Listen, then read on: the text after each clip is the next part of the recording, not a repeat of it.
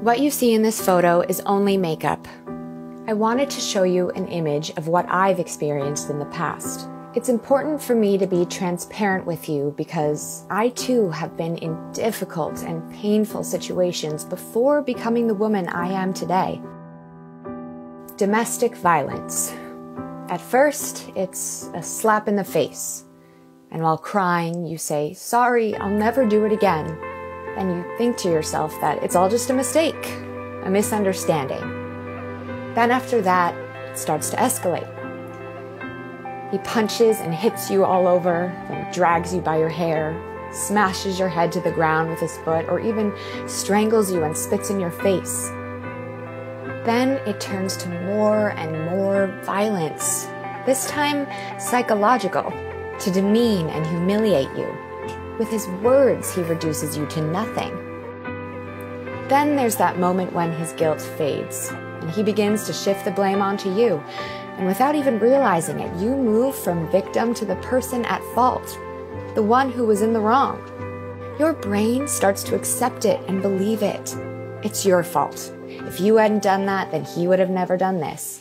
And then it's a descent into hell because not only do you get hit, but he takes advantage of this moment to make you believe that no man will ever want you.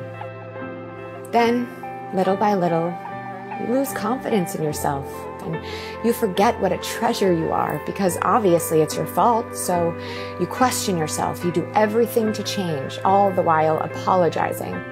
For a long time, I didn't say anything. Of course, I thought that the problem was mine. It was my fault because I was impulsive. Well, at least that's what he made me believe all that time with those famous lines. If you hadn't talked back or raised your voice, I wouldn't have done that.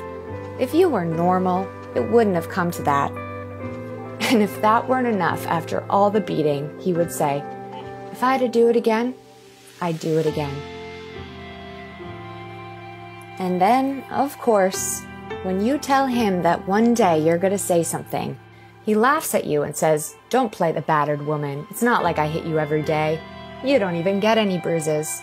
So you feel stupid after all. I mean, who's going to believe me?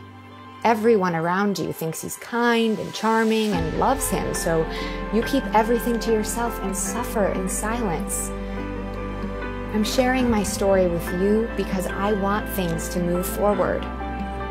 Still, my stomach is definitely in knots, my throat is dry, and my heart is pounding as I write these words and tell the truth because when I wrote this, I probably wasn't ready to do so.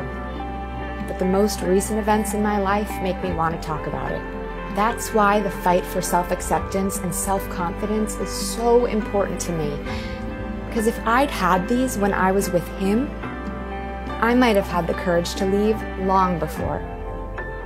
Thank you for having read this.